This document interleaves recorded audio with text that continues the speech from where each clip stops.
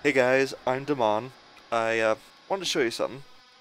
We all know League has been getting buggier and buggier the past few patches, so to commemorate that, here's yet another video to throw onto that pile. Simply put, the vision on Twisted Treeline is bugged. Now, let me show you what I mean by that.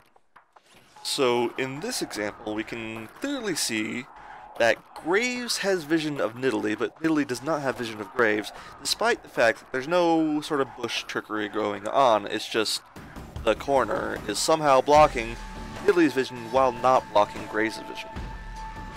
This particular example would come into effect when you're trying to, say, bait at Vilemont. Graves would have a major advantage here because he'd be able to get all his stuff off on Nidalee before Nidalee even knew he was there. This bug isn't limited to the area around Vilemont at all. In fact, as far as we can tell, it's on every wall on the map. This one down here is particularly bad.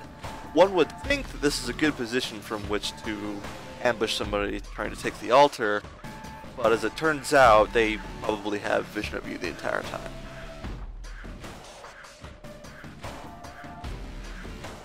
This one over here is my favorite.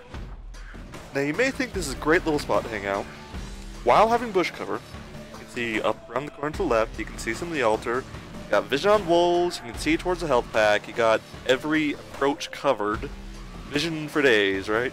Well, now screw you, there's a grate in the bush. League is straight up lying to you. This whole area we allegedly have vision of is in fact in the Fog of War.